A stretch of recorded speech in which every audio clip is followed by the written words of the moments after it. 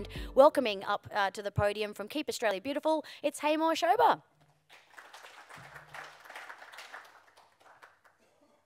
All right, I'll be working with the mic. I just want to say thank you very much for staying here. It's too easy to have lunch and then move on back to your hotel room and have a sleep. So the afternoon session, thank you very much for staying.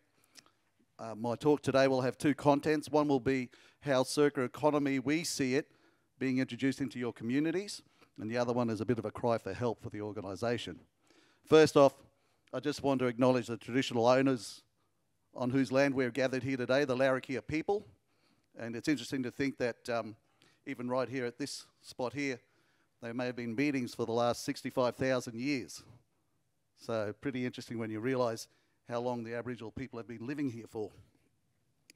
Anyway, like I said, so circular economy, how our organisation sees the transition over the next 5 years into your communities. And don't forget, you're the customers. You guys say jump and I go how high. That's as simple as that. Naturally, I'll be guided by you as well as to where you want to go.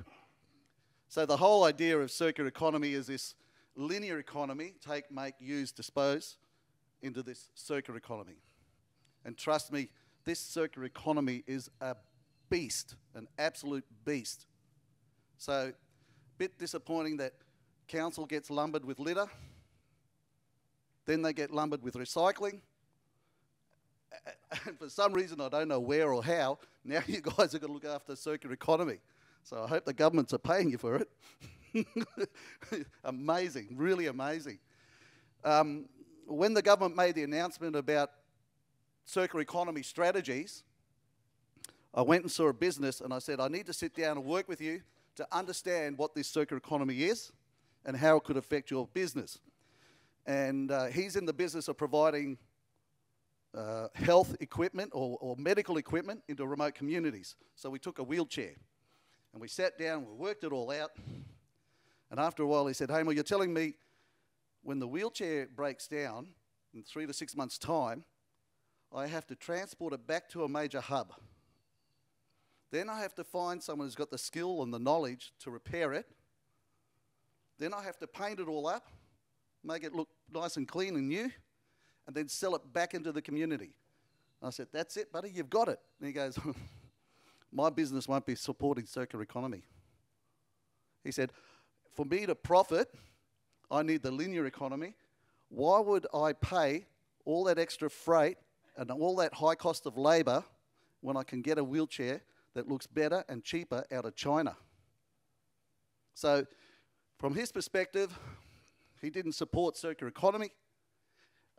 He makes more profit on the linear economy, and boy, is that a challenge. And I'm not too sure if the government really understands the challenges that are ahead of it. It's a bit disappointing there's nobody here. So the point I want to make now is the whole circular economy loop consists of three main areas, sectors. You've got the manufacturer of the product. You've got the consumer or user, that's the general public, that's us. And you've got the recycler and the waste service provider. The whole idea of circular economy, the vision, like Ricky said, no waste, no emissions. That's the grand vision. So technically, there'll be no more landfills because all waste will be a resource. That's the vision. All right? When we transition to the circular economy, the manufacturers, they will spend millions. New factories, up-tooling, upgrading, upskilling, engineers, research, scientists. And the waste service providers and the recyclers, they'll spend thousands, millions, upgrading all their infrastructure. But I work in this sector, and that's the general community. It's the people here that pay the levies for the product stewardships. It's the people here whose behaviour will determine how much contamination there is in the recycler's waste how much the return rates will be. And this is education. So my question is, we're coming out of 21-22 financial year. We're going into 22-23 financial year. Budgets are set for the next 12 months. I wonder, how many manufacturers of products, how many waste service providers, how many recyclers have set a budget to educate the general public to achieve the desired behavioural practice? And from where I sit, it's normally a small bunch. Like I said, the manufacturers, when you speak to them about their products, oh, that's council's responsibility. Litter, recycling. When you speak to the government, oh, that's the manufacturer's responsibility. And in between, the consumer, who is the actual customer of both manufacturer and the recycler and the service provider, is sitting in no man's land and has got no support. And keep in mind, my councils in the Northern Territory aren't rate-based. Most of them aren't. So where does the money come from? So we're getting a bit of money from government. I personally get, my organisation, a huge in-kind support from the councils with access to their communities, their staff, their venues. So in-kind support, liquid gold, huge. I haven't seen support from the manufacturing industry since the container deposit came in, nor the waste service people or the recyclers. So the whole corporate social responsibility, for my organisation, I don't see it, disappointed with it, given that what we're talking about here, circular economy, is humanity, and it's global. So let's just recap on waste circular economy. So the government has got a 5-year transition period. Like I said, budgets have been set for the next 12 months. I don't know how much has been put aside for education of the community. There'll be regulatory changes in framework. We look at community behavioural practices to achieve the desired results at the end of the line there. The government wants to grow the economy and protect the environment into the future. They want to recover the waste, reuse and recycle. And waste now is a resource. So what is a waste from one industry will be, or a byproduct from one industry will be a resource for another industry. And that's how it'll work. So a bit about my organisation. We're non-for-profit, community-based, apolitical, 50 years operation in the Territory. We achieve community engagement through education and awareness. We like to think we're changing attitudes and behaviours through education and awareness to achieve litter, resource recovery and waste circular economy outcomes. So when we talk about community transition strategy, I'm talking about the consumer, the public, that sector, all right? I'm not in manufacturing, I'm not in waste, I'm not in recycling. I'm the general public, the community. I'm the one that pays the levies. Okay, that's who I'm talking to. So we've got a two-pronged approach. And again, I'm guided by you guys because you're my customers. So the first thing we're looking at is education. Pretty big. Circular education. Trying to get people to put rubbish in a bin, a challenge. To put rubbish in one bin and recycles in another bin, a challenge. But then getting the communities to think about circular economy, that is a real challenge. Oops. And more so when you're talking about remote Aboriginal communities where English is a 4th, 5th or 6th language. And I can't get into the communities. It'd be nice to get some of that levy and put diesel in my car so I can get there to educate. And I don't charge fee for service. So we'll use the Eco School program. It's a global program. And then the vehicle we'll use for the communities will be the Sustainable Community Tidy Towns program. We'll make it a new category. We'll start focusing on education, engagements with the councils, the store, the schools, the rangers, TO residents. And we start with the McDonnell Regional Council in September. The whole circular economy is about my actions matter, because it is a lot of drops that make the ocean, and that's where we're at. Everybody has to take ownership and responsibility. We have to change our way of thinking.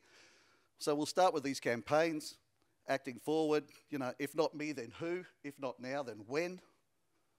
Do the right thing, tread lightly on planet Earth, regularly exercise your environmental memory muscle. You know, do I need a straw? Do I need a plastic bag? And with the schools, we link into the United Nations Sustainable Development Goals. One of our major local government councils, Darwin City of Council, they're working on goal number 13, climate change. When you go down the road of circular economy, you're starting to involve 7 of the goals under United Nations Sustainable Development Goals. And at this point, I want to give a shout out. My job is to recognise and acknowledge effort. And I just want to say to McDonnell Regional Council, again, you are the leaders. As of last year, they started to plan their community plans, monitoring and reporting under the United Nations Sustainable Development Goals. So congratulations, you guys, you're leaders. There's definitely nobody in the Northern Territory doing it. And I suspect there'll be very few in Australia. So it shows your council's thinking and planning at a global scale. So congratulations, you guys. That's why you're the leaders. The transition steps through education. Like I say, our Eco Skills program, it's a global program. It's linked to United Nations, Education, Scientific, Cultural Organisation, and FEE, which is the Federation of Environmental Education, which is global. We started putting lesson plans together in 21. Initially, we thought it was such a complicated matter that we could only deliver it to the high schools. But when we got the teachers involved, they were able to drill it down to the preschools for us, which was absolutely fantastic. And we started the pilot trial. So the pilot trial is an Australian first, and it's in the Northern Territory. Pity the media didn't want to pick up on that one. It'll finish in term 2, and then we'll assess it. We might do a launch towards the start of next year. So it's called eSpace. It's part of eSchool, Eco School. So eSpace stands for Eco School Product Advancing Circular Economy. It's a circular economy program with lesson plans, and it has 8 key focus learning points. So we had to sit down with FEE, the Federation. We had to sit down with the teachers. What are the key focal points our community needs to learn? And this is what we'll be teaching them. Now, once we teach the schools and we settle this one down, how do we transition this to the communities? And it's not just the communities, it's a community that's remote, isolated, and English has a 3rd, 4th, or 5th language. And how do we do it? How do we do it without money? There's the challenge. So we do life cycle analysis, analysing the raw materials, the processing of those materials, you know, how's the ore extracted, the gas, the oil, that sort of stuff. How do they manufacture a product? When we did this, we did the pencil with the kids. So a pencil has got wood, graphite, rubber, steel around the eraser there, paint, ink. So all those materials, how are they processed, how are they made, how do they pull together to make a product, how do they package the product, how do they transport the product, what's the product's use, how do you dispose of the product, and then what's the impact on the environment. Then they have to learn the principles of circular economy. Why does it make it, what is so important about it? Is it because our resources are finite? Is it because we're heading towards a climate catastrophe? What is it? And what is natural balance? They have to learn that. So the water cycle is a natural balance. So it rains in the mountains, it irrigates the ground and the trees, forms a river, fish swim in it, animals drink from it, comes out in the ocean, it evaporates, comes back again. So that's the cycle. And that's what circular economy is looking towards. They also have to learn what we call circularity on in terms of daily life. It's rethinking the whole process. So circular economy action. So we had them look at some of the case studies, the students, under the pilot trial. One of the big things they're looking at is, you know, they can't produce waste. There's got to be no byproducts, zero waste. Looking at separating the biological from technical materials, and then using renewable energy, just removing that dependency upon fossil fuels. So the case studies that they came up with was quite interesting. So we said to the schools, look, work on your local markets. It's interesting enough, when we developed the lesson plans and the program, we were looking for an Australian circular manufacturing model, but there's none that exists in Australia. So we had to bung in somebody from Lithuania, of all places. Lithuania, Netherlands, Germany, France, nothing in Australia. It was interesting, they looked at the beverage containers scheme, and under a circular economy, it's flawed. So the students said, well, hang on, why can't we put the caps on? So they did the calculation on how many caps, how many bottles, how many in Australia, total tonnage. And then they presented that to the manufacturer in Adelaide. And he said, yeah, we can take the caps, not a problem. Our process uses detergent, we'll float it out. Put the caps on. When they spoke to the middle guy, he said, no. You tell your government to change the legislation before you put the caps on those bottles when you want to recycle. Really sad. That was a wake-up for them. They also did the greenhouse gas emissions. And they asked, why are we driving cars to collection depots when we could just put it in the recycle bin? And while we're at it, why don't we reduce it by 20 cents, the product? So from a circular economy perspective, the container scheme is flawed. This was grade 3s. Grade 3s did this one in the pilot trial. It's interesting, NTEX said, we're making enemies, the mines. I'm starting to understand where you're coming from. Ink cartridges. They made the recommendation, let's refill ink cartridges. Well, hang on, we used to do that 8 years ago. Now there's a microchip that stops it. Well, where did this microchip come from? Well, let's ask Fujitsu, Toshiba, Planet Arc. Why is it that you don't bang on about refilling the ink cartridges, but you bang on about recycling the cartridge? So the kids were a little bit confused with that one. I've told them that we'll prepare a letter for the Environment Department to consider those. So they're learning about waste, how to turn it into a product or a resource, about repairing things, clothes, you know, foods, the food bank. They were looking at the food bank. So it was interesting to see how many projects they picked up on that were local projects that seemed to have some really good legs and outcomes attached to it, just under the pilot trial. Anyway, the kids, they also have to learn the perspectives of sustainability, like biomimetics. I mean, this is what they have to learn. The community has to learn this. Does anybody even know what biomimetics is? Does anybody know? Keith?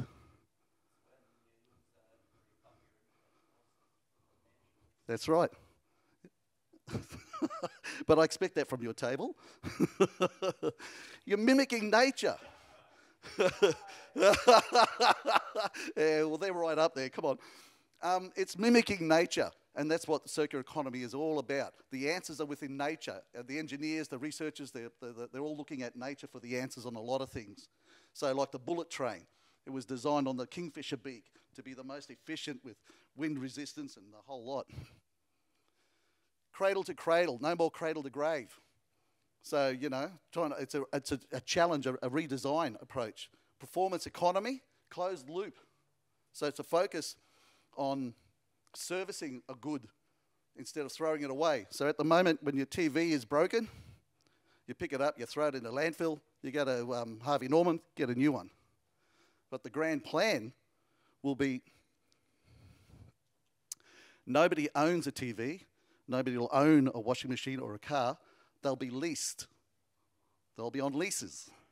And when the TV breaks down, somebody will come out, take a component out, swap it, away you go.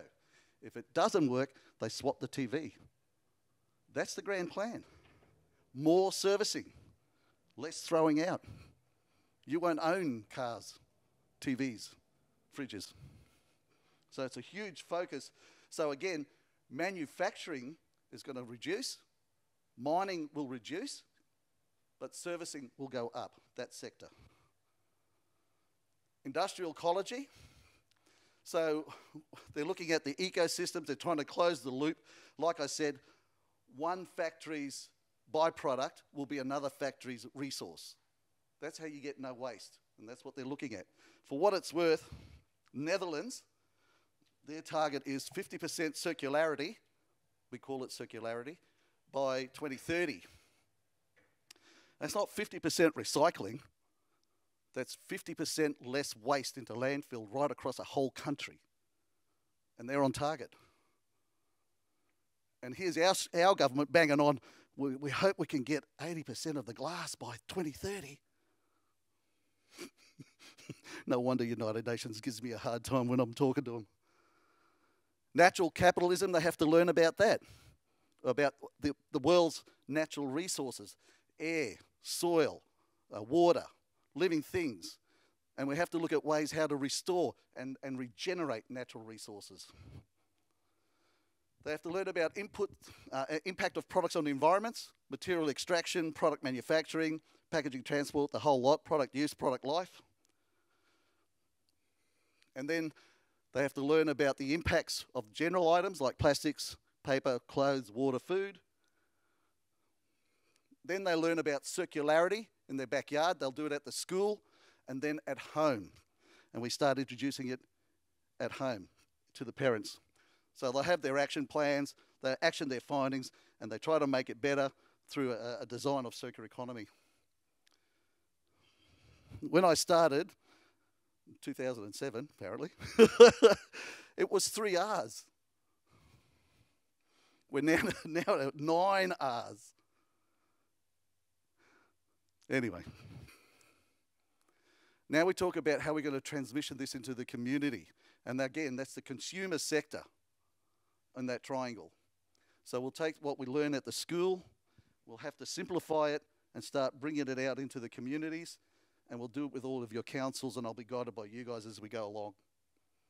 And no doubt we'll make a few mistakes as we go, but anyway, we learn from mistakes. Well, the vehicle will be the Sustainable Community to Tidy Towns vehicle. It'll be a new category. We'll do the community education, engagement, and rethinking the behavioural changes. And we'll do it in the remote, rural, as well as the major hubs. We'll just share the circular economy actions currently happening, and it is currently happening. Again, our friends here, all their landfill sites have already been set up, all separated. They've already got procurement policies, no plastics. They've already got water bubblers in their communities, so no plastic bottles. That sort of stuff. So we'll share that. We was trying to create a photo book. I don't have the money for it yet, but we'll do it through the regional workshops. We'll take the school resource, the e-space, and we'll push it out to simplify it to make it a community resource, and we'll workshop that one. And we'll share any new enterprise opportunities from a circular economy's perspective at our annual forums at the end of the year when we have our awards. So that's just sharing all the information when all our councils are together. Work with our key stakeholders. Again, that community sector, that's schools, stores, councils, residents. The students are the biggest allies we have and a change agent that we have.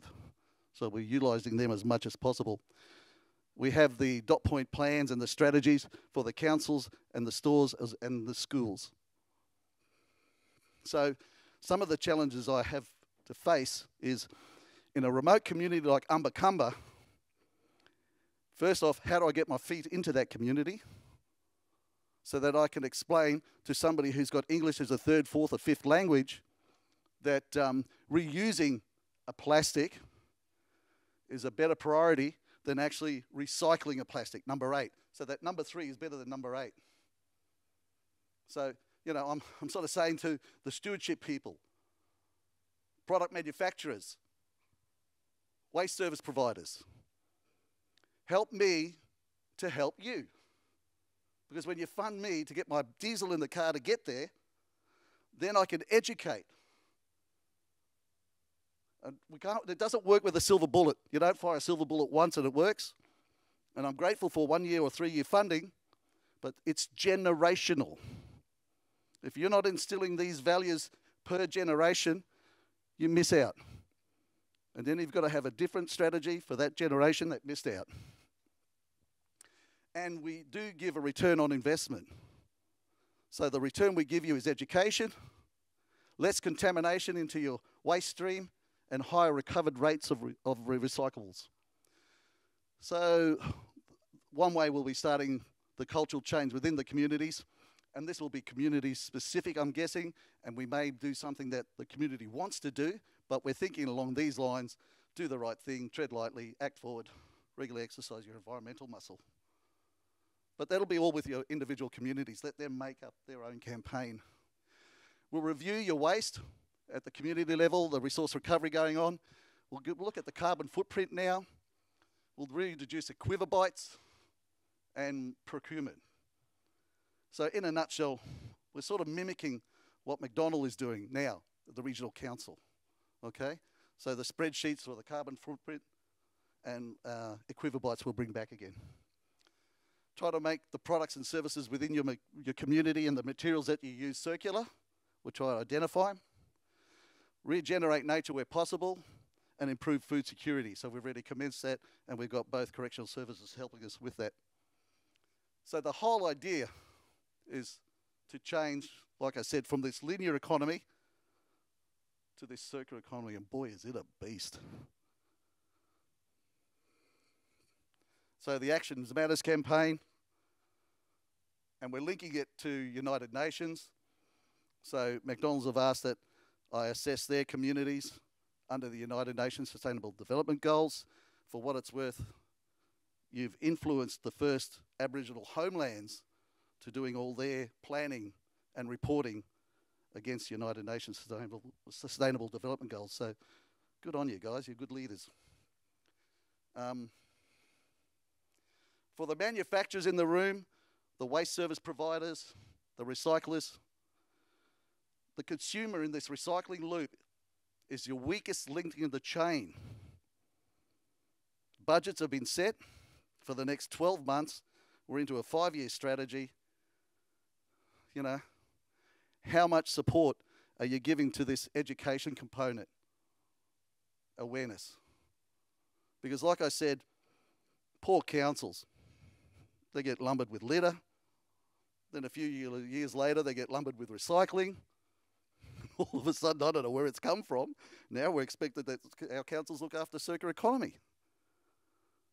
And you do it all on the smell of an oily rag because you're not rate-based, most of you. So you need to give yourselves a pat on the back for that one. All right, that's it. Presentation.